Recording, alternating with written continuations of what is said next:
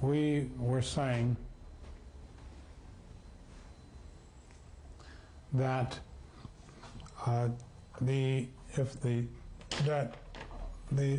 our case, what we have here in effect in this diagram is that this is Paul, and Paul is suing Danco, and Danco is saying to Paul, you should have sued Tom also. Well, Danco can implead Tom.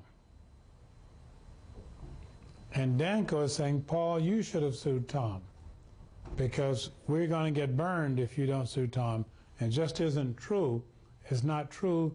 Paul did not need to sue Tom because Danco can do it himself. Let's talk about what Rule 19A and B say so that we can see how the rule specifically says this. Let me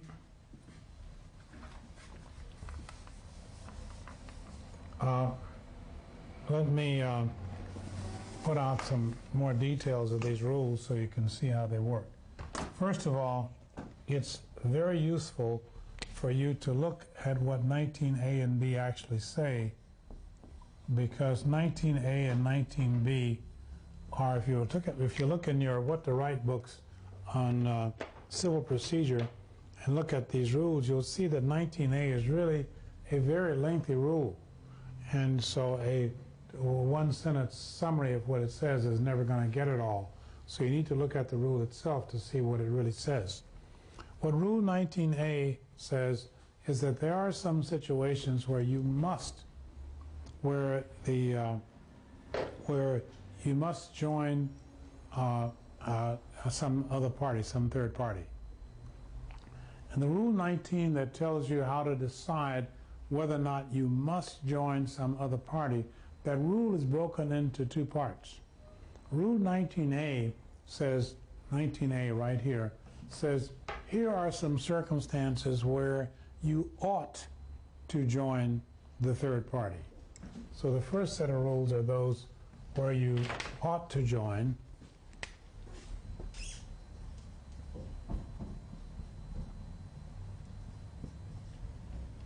And the circumstances under which you ought to join, we need to talk about those.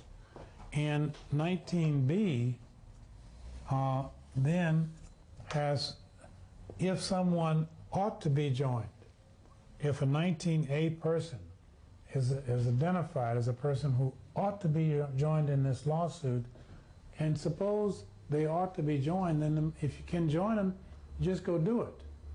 But if you cannot join them, what do you do then? And the way the rule is written is that if you cannot join somebody who's identified in 19A as a person who ought to be joined, then you need to look and see if this person who ought to be joined is a person who really must be joined. In other words, they are indispensable. But you don't look to see if the person is indispensable until you first decide whether or not they are a person who ought to be joined. How do you decide who ought to be joined, and how do you decide if they ought to be joined and you can't? Do you have to dismiss, or can you go ahead? Please read 19A, because this is a very shallow discussion if you don't actually read the rules so you can see what we're talking about here. What 19A says, in fact, I encourage you to stop the video right now and get out Rule 19A and read it so that what I'm saying to you supplements your reading rather than trying to use it to replace the reading. Rule 19A says, who are the people that ought to be joined? It identifies, I'll put here ID, it identifies the people who ought to be joined. And the people who ought to be joined fall into two classes of people. One are the people who are going to mess up somebody who's already in the lawsuit if you don't get them there. And the other is people who are going to mess up themselves if they don't get into the lawsuit. Once again, you've got a third party, and the question is this third party a person who ought to be joined? And 19A says The third party is a person who ought to be joined if you're going to mess up the people in the lawsuit.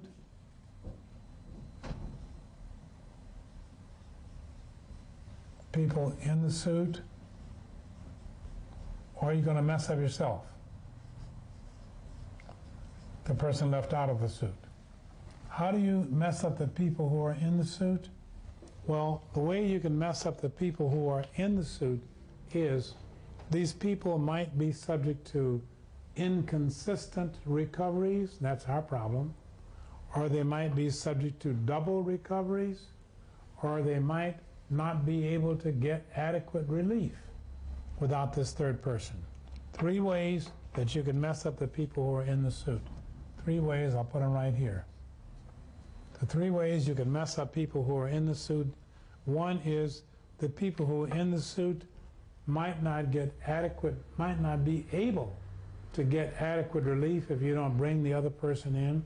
For example, you sue one joint tenant for adverse possession of some property, and there were 2 joint tenants. Well, you're probably going to need them both. I don't think you can get adequate relief without both of those people. So one case is where you cannot get adequate relief without bringing the third party in. Second way you can mess up the people in the suit is that somebody who's already in the suit can be subject to inconsistent results. That's our case here with Paul, because Paul sues Danco. Danco says, if I lose and I have to pay off Paul, and I then bring a separate suit to try to get my money back from Tom, I might lose that one also. Inconsistent results. And so first, inadequate recovery without the person. Person may be subject to inconsistent results, and finally, the person may be subject to double recovery. A person who's in the suit may have to pay twice if you don't bring the third party in. So those are the 3 situations: inadequate recovery, inconsistent recoveries, double recoveries. So that's how you can mess up the people who are in the suit. How can you mess up the people who are out of the suit? If you do something that makes it, this person who is left out of the suit, it makes it harder for them to get their rights later on in some other lawsuit. Makes it more difficult for them to recover their rights at some later time. Suppose you identify somebody who ought to be in a lawsuit, because Paul will say, Danco says, Tom ought to be in this lawsuit because we, Danco, may be subject to inconsistent recoveries if you don't get Tom into this lawsuit. Because if you don't get Tom into this lawsuit, because again, Paul sues Danco, Danco pays, Danco tries to get its money back and loses. And so they're saying, in order to prevent us, Danco, from being exposed to these inconsistent recoveries, then you, Paul, should sue Tom. And so it's true, Danco has identified a person, Tom, who probably ought to be in this lawsuit. But can you proceed without Tom? That's what 19B is about. And the answer is that to decide whether or not you can proceed without this third person, can you proceed without him? If they are determined by these 4 factors to be indispensable, if they are determined to be indispensable, then you got to get them in there or you're going to get dismissed. And so how do you decide if they are indispensable? And you use these 4 factors. But the basic idea under 19B is that what the court is going to see is, now that we've identified a person who ought to be joined, can we proceed in good conscience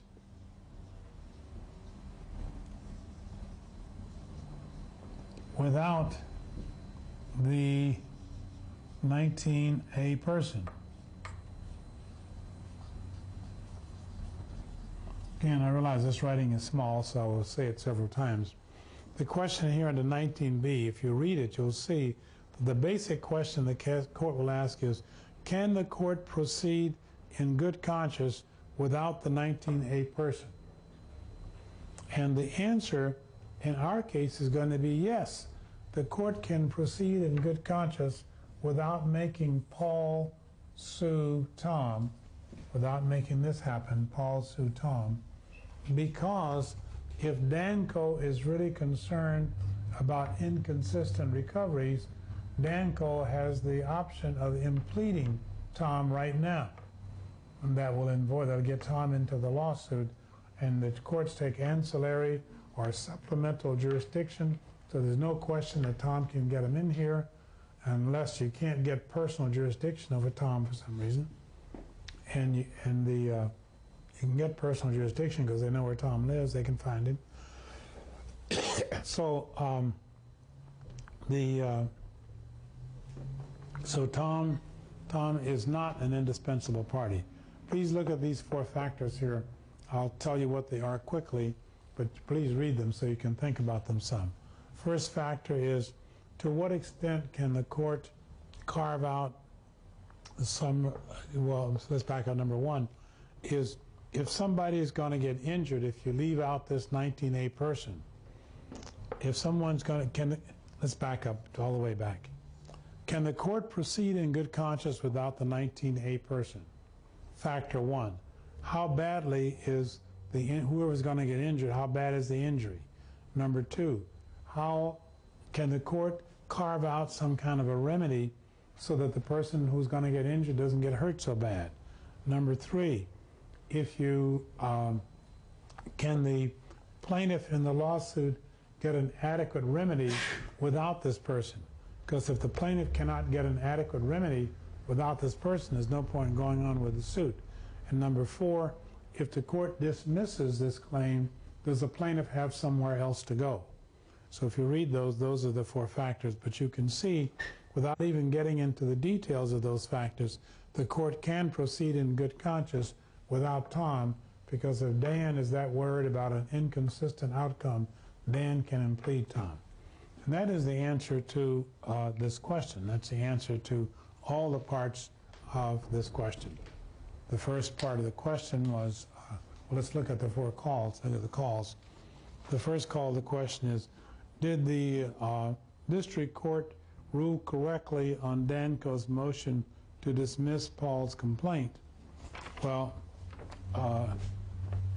should the court have dismissed Paul's complaint? No. They should not dismiss Paul's complaint for lack of subject matter, or, I'm sorry, yes, they should have dismissed for lack of subject matter jurisdiction. Okay. Subject matter jurisdiction, because they only got $70,000 here. Also, personal jurisdiction. You can get personal jurisdiction over Danco because we went through the steps for that. And then finally, is Tom indispensable? The answer is no, Tom is not indispensable, because what Danco is worried about, Danco can take care of that by impleading Tom. Okay, that's how you would analyze that question. Let's look at another one and do the same thing. Our second question for today is the question from July 99.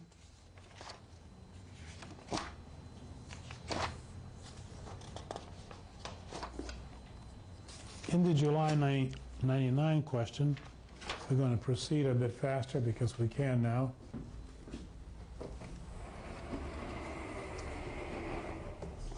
In the July 99 question, it reads as follows. Pat, I'm sorry, what I'm going to do here is to erase this material so we can put the drawing for our next question on the board.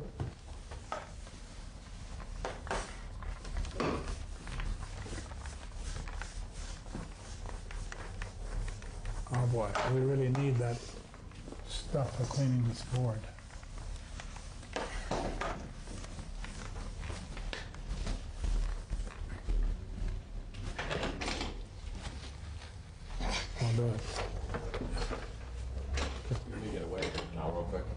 Yeah, bring the whole roll.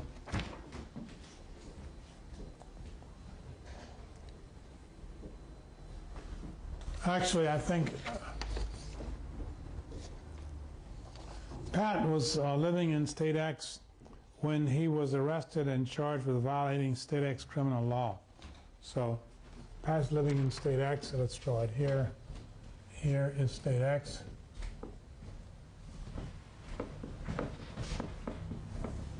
And this is where Pat lives.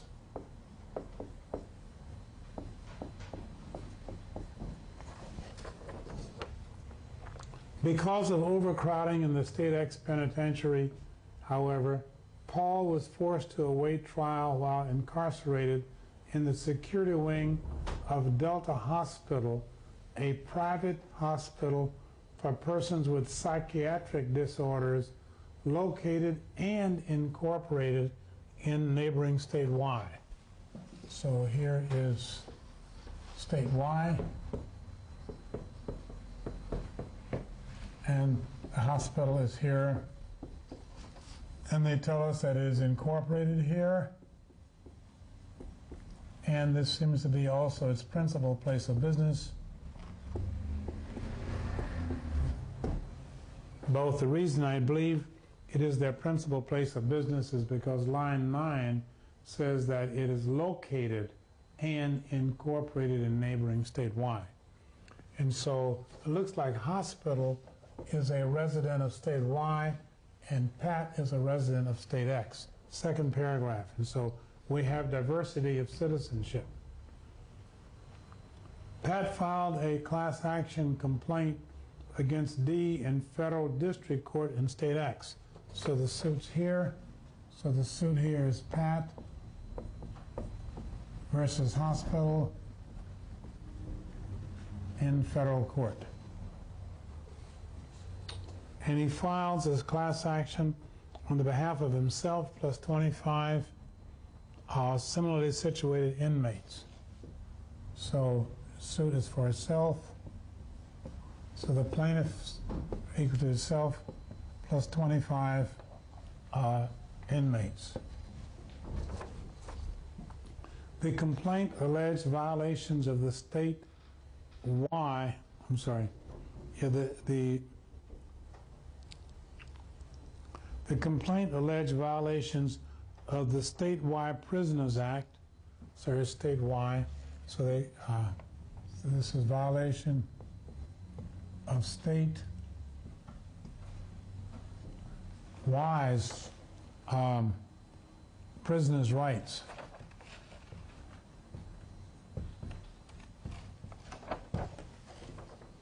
Which guarantees, among other things, the right to safe food.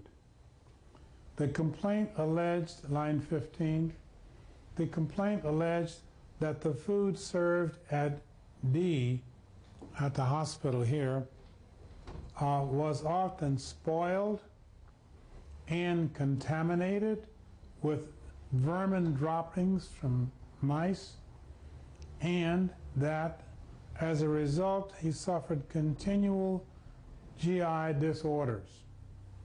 Jesus.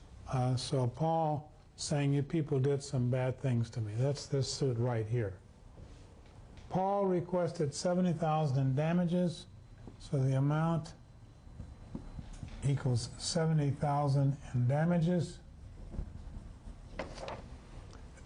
plus an injunction, prohibiting D from continuing prohibiting D from serving the tainted food, and D was properly served. Now, we have to have more than $75,000 if we're suing based on diversity, where obviously there is no federal question involved here, so the suit must be based on diversity. When Pat sues based on diversity, we have to have more than 75 and diversity of citizenship. But the citizenship is okay, right?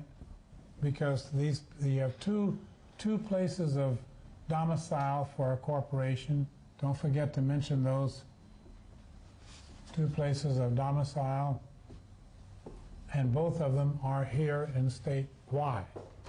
So a hospital is clearly not a resident of state X, whereas Pat is a resident of state X, so a diversity of citizenship is okay. But as to the amount in controversy, he's only claimed $70,000 for himself plus an injunction. And if he wants to get above $75,000, what he has to do is to claim in the pleadings itself. He must claim that this is more than $5,000.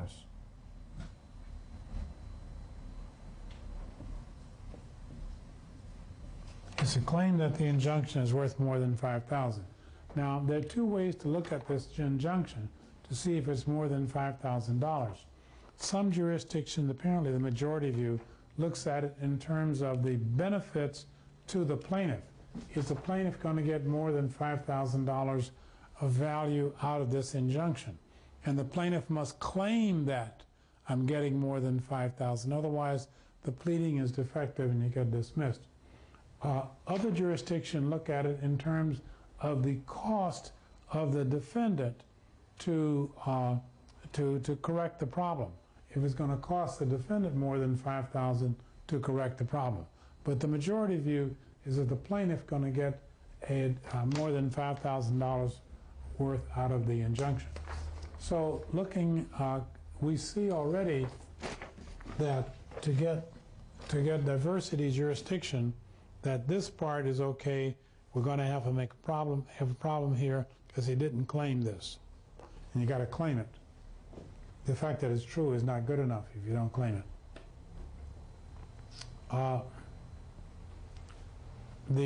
So we got to get personal jurisdiction of a hospital and subject matter. This is the problem with the subject matter jurisdiction, and with personal jurisdiction, we'll have to see. Continuing now, it says at line 17, D was properly served with a complaint. Well, if we're going to get personal jurisdiction, we'll need over hospital. We need hospital must have enough contacts with state X. That's your basis. A long-arm statute, state X must have a long-arm statute. Could you close the door?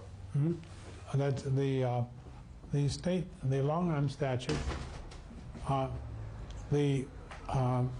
State X, since you're suing in state X, has to have a long-arm statute, and it's a notice, long-arm statute, and a basis.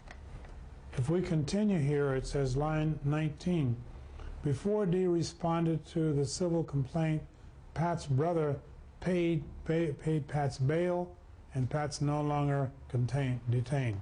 So Pat got out on bail. So Pat is out on bail.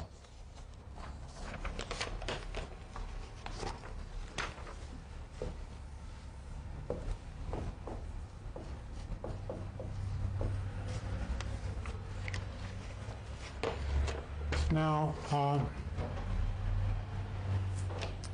the Federal District Court then at line 24 denied a motion by D to dismiss for lack of jurisdiction.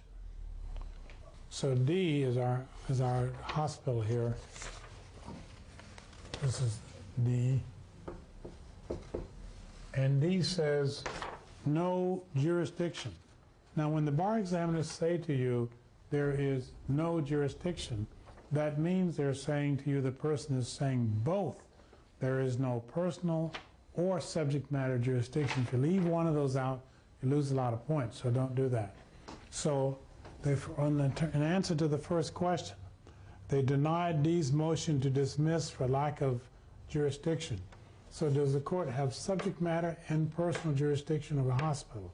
As to subject matter jurisdiction of a hospital, we already know that the dispute is going to be right here. This is what you needed to write about.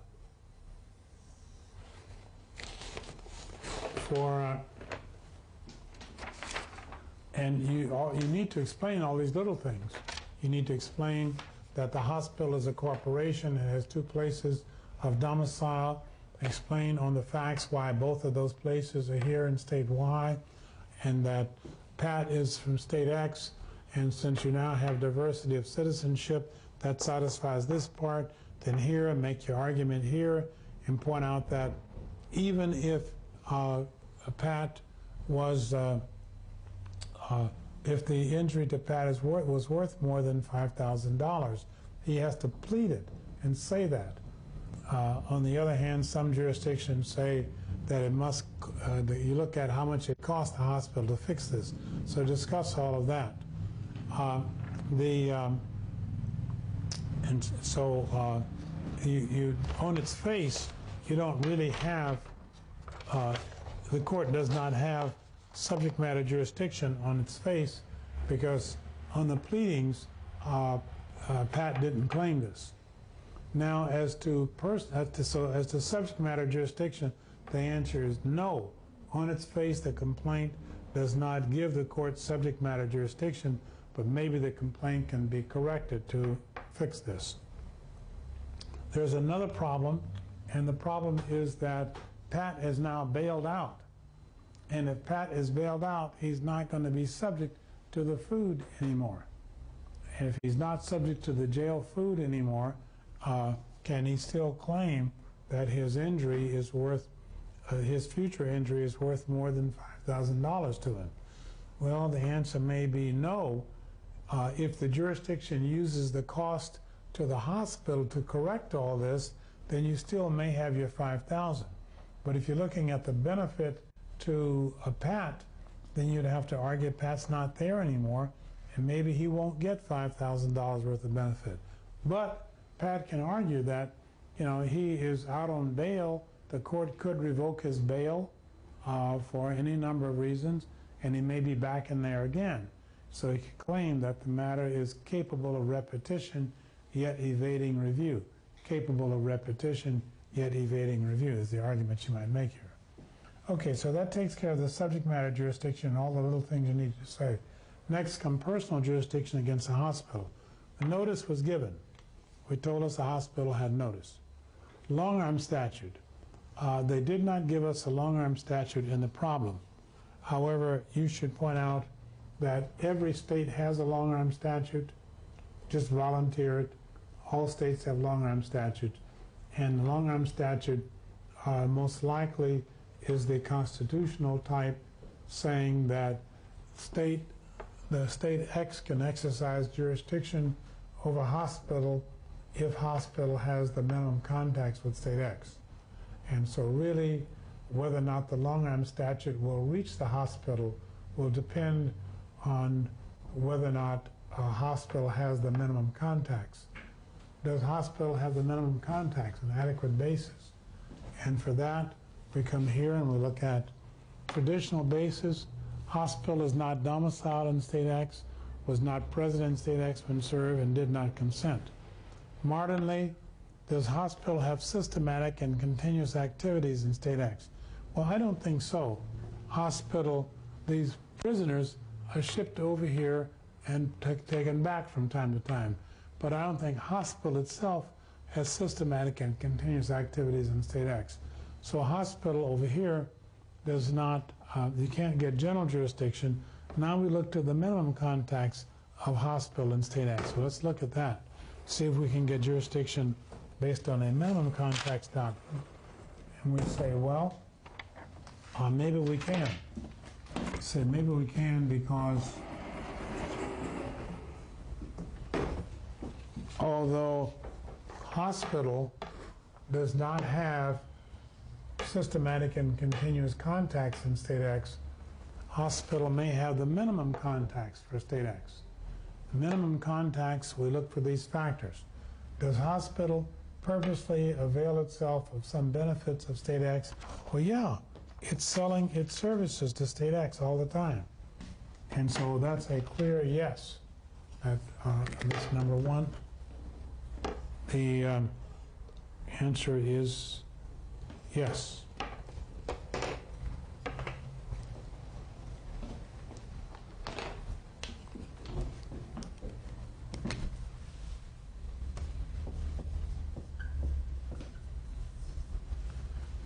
Did the cause of action arise out of the contacts between hospital and state X? The answer is obviously yes. Is it foreseeable if you are a hospital in state Y, is it foreseeable that you may have to defend in state X? And the argument, you use your facts here a lot. I mean, the bar examiners are very, very good about rewarding good use of facts. And so here you would point out that it certainly should be foreseeable by the hospital that if they're keeping prisoners from state X, that the hospital, and they don't treat them right, that they can expect a lawsuit from state X, and that it may very well happen in state X itself. So you can argue, but that's foreseeable.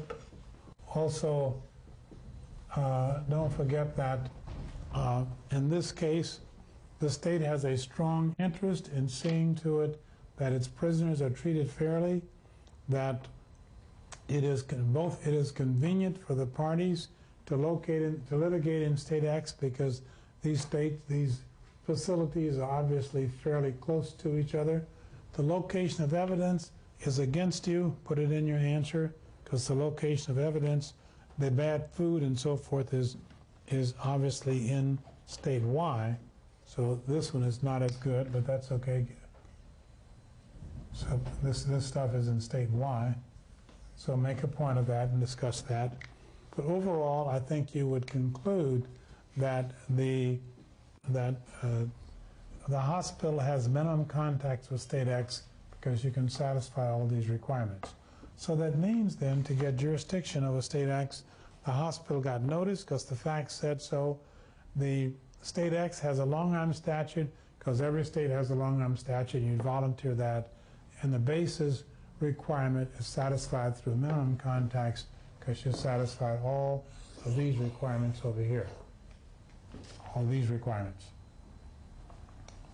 Now, so then we come to the second call of the question. The first call was the federal court denied a motion by D to dismiss for lack of jurisdiction.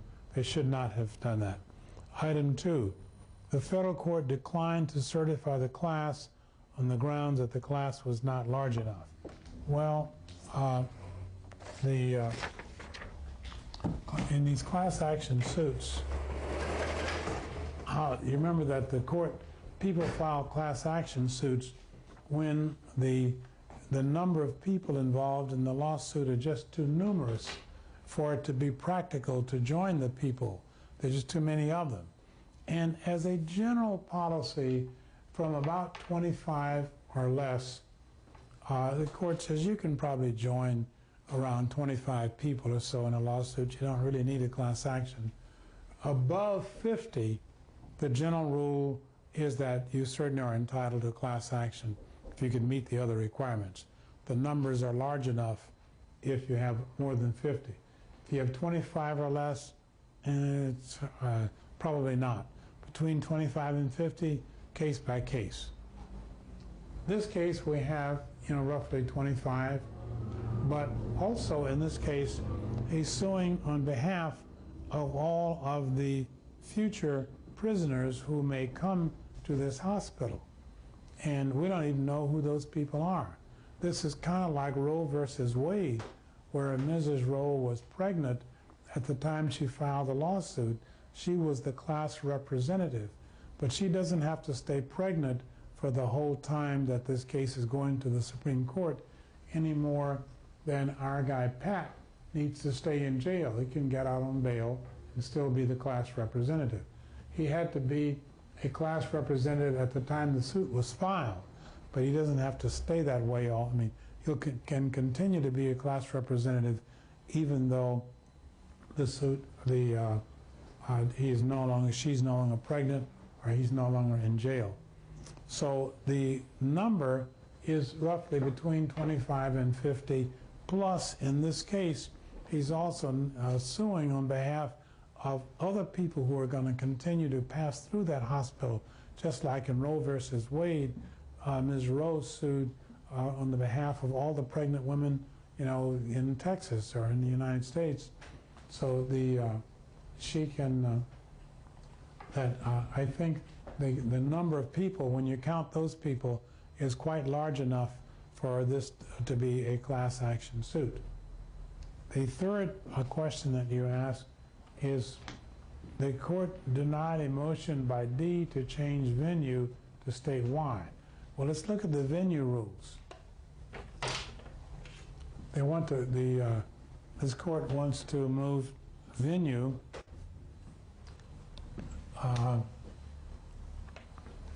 they want to move the venue to this court. The question is, can you do it? Well, trying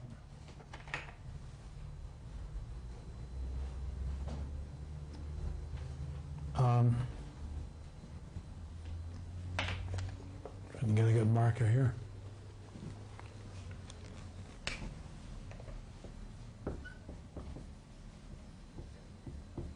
Can we move venue over to state Y? So the question is, what are the proper, where are the places for a proper venue? And the answer is that proper venue is where, number one, there are 3 rules here. I'll tell you what those 3 rules are regarding proper venue. Can I have you write that in black? It's not coming in very well just because of the... Yeah, the dirty board. The dirty board, yeah, I appreciate it. Much better. So the question is, where are the places of proper venue? And the answer is that there are 3 of them. 1, 2, and 3.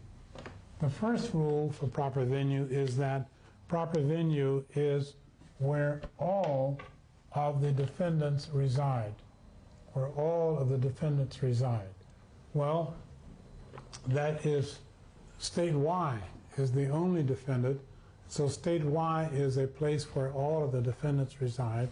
So state Y is a place of proper venue. Of course, if you're going to move venue, you can only move it to a place that is proper venue. Second place of proper venue, where a substantial part of the cause of action arose. Here, they place the cause of action arose in state Y. So that's a second ground on which this is where Y is proper venue. So this is where place where all the defendants reside. It's where the cause of action arose, a substantial part. And then part 3 is that if and only if neither of these can be satisfied, if and only if there is no place where all the defendants reside and there's no place, one place where a substantial part of the cause of action arose, then you can go to step 3, and that's where any defendant can be served. But you never get to point number 3, where any defendant can be served. You never get there because there is a place that satisfies either one of these. So it happens we have a place that can satisfy both of them. So Y is a place of proper venue. X never was the proper venue because it doesn't fit either of these venue rules. So X never was a proper venue, and the court should have granted that. You don't lose jurisdiction from just not having proper venue. You just get the case moved. And this case was moved, and you should point out that if you want to change venue, you need to do that at the first opportunity. You can't get halfway through the trial and then decide to change venue. So that has to be done right away, and it was done right away in this case. Next comes item 4. The court granted a motion by D to dismiss the action as moot. Well, why would the court believe the action was moot? Well, the only reason for the action to be moot is that Pat's not in jail anymore. But we know that Mrs. Rowe didn't have to stay pregnant for 5 years. So you can be a class, to be a class representative, you must be a typical member of the class when the suit is filed. Mrs. Rowe needed to be pregnant when the suit was filed, but she didn't. You don't have to stay that way through throughout the lawsuit.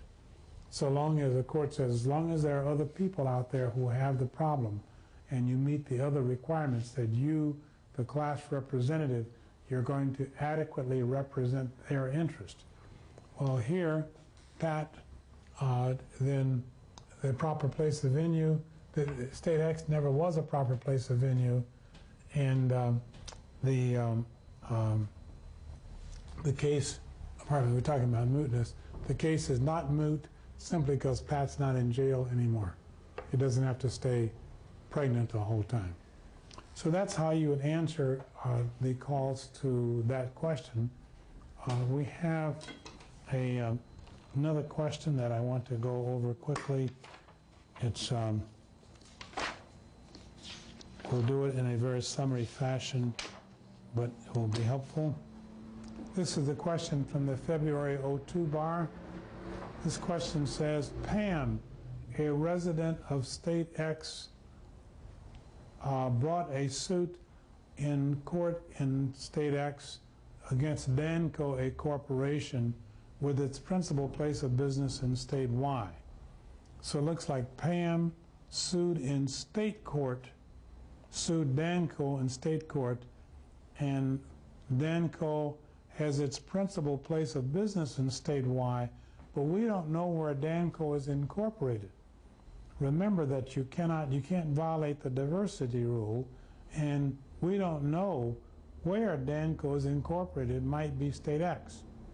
In any event, she brought this suit in State Y in state court. Now, if you're in state court, you don't really care because you don't have a diversity problem in state court.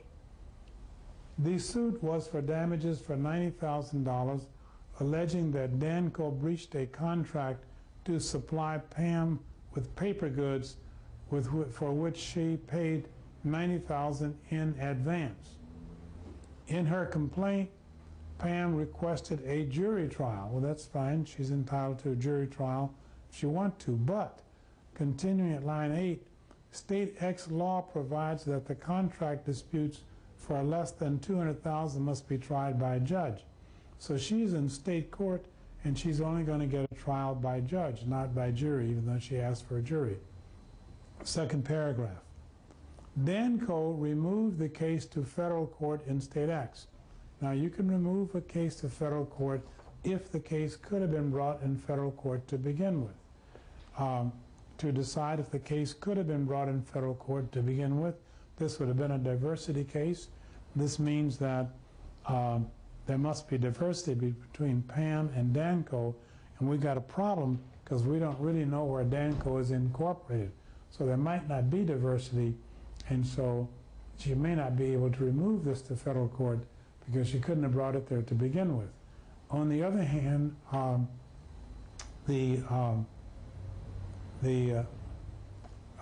so we don't know if she can. You have to remove to federal court within 30 days. And it doesn't say how long it took to do that, so I assume she did it promptly. Danco moved to strike the request for a jury trial. Well, you're in federal court now, and she asked for a jury trial, and the rule in federal court, not state court, the rule in federal court is that you are entitled, under the 7th Amendment, you're entitled to a jury trial for any dispute known at common law that's worth more than $20. Well, she's suing for $90,000, and this is a contract dispute known at common law, and so she is in federal court as a matter of the 7th Amendment to the Constitution. She is entitled to a jury trial. So when this matter gets removed to federal court, you're going to use state substantive law on whether or not there was a breach of contract, but you're going to use federal procedural law. That's the Erie Doctrine. Well, whether or not you're going to get a jury trial is clearly a procedural issue. It does not deal with the merits of the case. It only deals with how you're going to proceed. So she is entitled to a jury trial in federal court. Line 14. A few days before trial, Pam learned for the first time that Danco was incorporated in State X. Oh my goodness. Well, if Danco is incorporated in State X, there's no diversity between Pam and Danco. and the federal court doesn't have subject matter jurisdiction. The matter must go back to state court. Has to be remanded back to state court. I also think there's some fraud going on here, because Danco removed this matter to federal court. Danco must have known there was no diversity. Danco must have known its own state of incorporation. And when it moved to federal court, it was claiming this was a removable case, and it really wasn't. So I think Danco committed some fraud there, but I'm not sure you ask about that. So she moved to have the case remanded back to state court on this ground, and of course it should be. The court denied this motion wrong. The court should have granted it. Has to go back. Line 18. At trial, Pam testified that she paid for the goods but never received them. Okay. Dan admitted receiving Pam's payment and then presented evidence from its dispatcher that it had sent a truck to Pam's office with the paper goods. So Pam is saying she didn't get them, and Danco is saying, but I sent them. Continuing at line 20. Danco called the dispatcher to say he sent them. Line 20, Dan also called a witness named Rafi, who works in a building next to Pam's office. And Rafi testified that he saw a truck stop at Pam's office on the day Danco claims it delivered the goods. Rafi also testified he saw the truck driver take boxes marked paper goods into Pam's office that same day. My goodness, this doesn't look so good for Pam. Line 25, at the close of all the evidence, Pam moved for judgment as a matter of law, and Dan opposed the verdict. The jury returned a verdict in favor of Pam. Well, Pam wants a judgment as a matter of law. The only way Pam can be entitled to judgment as a matter of law is if no rational person could vote against Pam. Pam says, I didn't receive the goods, but Danco put on a lot of evidence that she might have received the goods, probably did. And so Pam is not entitled to judgment as a matter of law that in her favor, because this is not a case where no rational person could vote against her. Dan opposed the motion, line 26. The jury returned a verdict in favor of Pam. That's interesting. I don't think she should have won that, but let's go to line 28. Danco then moved for judgment as a matter of law, which Pam opposed. Well, Dan can't move for judgment as a matter of law at this point because the jury has already gone out and come back with the results. He's asking the court to overrule the jury verdict.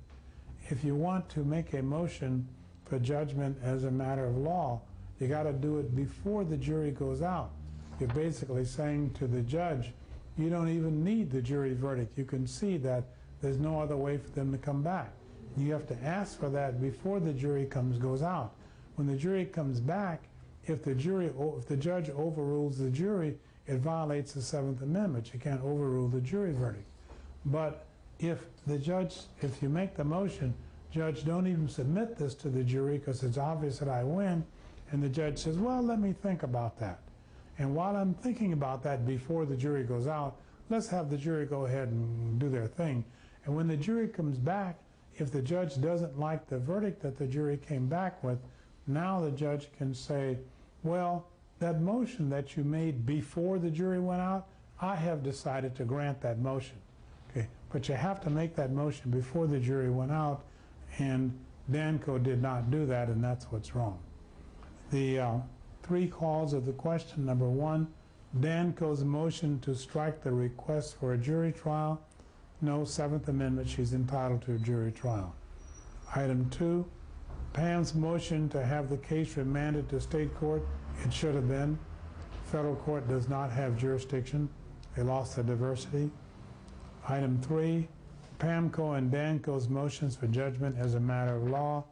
Where Pam had, asked for judgment as a matter of law, I don't think she's entitled to it because the evidence is not that strong in her favor. In fact, it tends to be against her. and so I think Pam is not entitled to judgment as a matter of law because she doesn't have the evidence. As to Danco is not entitled to judgment as a matter of law because Danco didn't ask for it before the jury went out. And that's the answer to that third question. And that's the end of this lecture. We will be doing a special lecture on California civil procedure.